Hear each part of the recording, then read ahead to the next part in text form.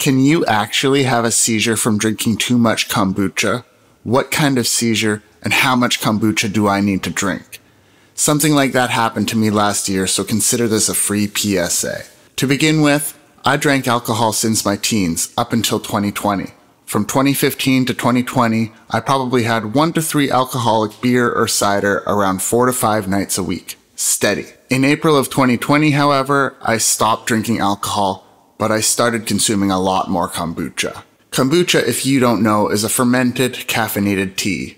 Finding myself alcohol-free last April, I started to think my fermented brew was a safe coffee alternative and alcohol substitute. By summer, kombucha was always cold and always in my hand. Perhaps I was drinking about 3 a day. Is that how many kombucha could cause a seizure? Not quite. I was drinking even more than that when I had my seizure. I'll get to that in a minute. First, what is the recommended daily allowance of kombucha? What are the risks of overconsumption? How much kombucha should you have a day? What we know is that not much is known scientifically about the benefits that the kombucha industry advertises. On the other hand, there is growing evidence that we shouldn't consume more than about 1 bottle a day. 1 bottle? When I read that for the first time, it broke the image I had developed of kombucha.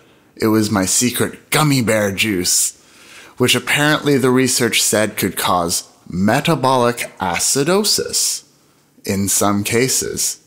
That means having more than 1 kombucha a day in some lab studies was associated with the blood turning a bit more acidic. At the deepest and steepest part of my descent, I went through roughly 28 servings of kombucha per week in October 2020. More than 4 some day, maybe 5 or 6 some days. I did significantly curtail that rate of consumption by October's end, but in early November, one morning I woke up and felt a little out of sorts. I was going to end up in the hospital, but had no clue yet. By then, my habit was to drink coffee as well as 2 kombucha before I would consider food. I also take my antipsychotic medication in the morning for schizophrenia. If I did go out of the house without eating, which happened sometimes, I might feel faint. However, I generally always ate plenty later in the day.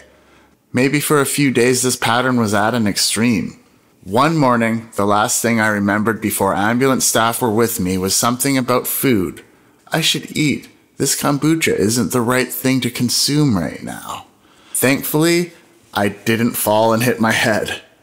I went on autopilot for a few minutes. My roommate said I was walking back and forth, incoherent, and the most absurd thing was I went into his washroom, and he didn't know this until we figured it out later. I unconsciously removed my pants, my underwear, and then put my pants back on before leaving the washroom, to no one's knowledge until much later. Yes, by that I mean for hours I didn't know I wasn't wearing any underwear. When I came to, the ambulance attendant was holding me steady and said, "Hi, we think you might have had a seizure. We'd like to take you to the hospital to get checked out." Luckily, I came to when I did. My roommate told me the hospital staff, hearing that I was diagnosed schizophrenic, thought I was being psychotic and they were thinking of leaving because I was absent without leave, walking and talking during my seizure. My roommate insisted that I was not behaving normally. Thankfully, he was there. After blood tests, they told me at the hospital that I was very low in phosphate, and that's the only thing which was out of balance. It would be the phosphate if it wasn't related to my brain or an epileptic thing. Brain tests later in November indicated it was probably the phosphate. Equipped with lab results and the internet, what I discovered was acidosis can cause phosphate levels to drop. That was the link I needed. Kombucha in excess can put the blood into acidosis, and that might have caused my phosphate to drop, which in turn might have caused my seizure to happen. What I know for sure is that I was consuming 4 to 6 kombucha a day when reasonable research says I should have played it safe with just 1 kombucha a day. I'm still clear of alcohol in 2021, gladly, but maybe my safe alternative to kombucha has become coffee after all. Thanks.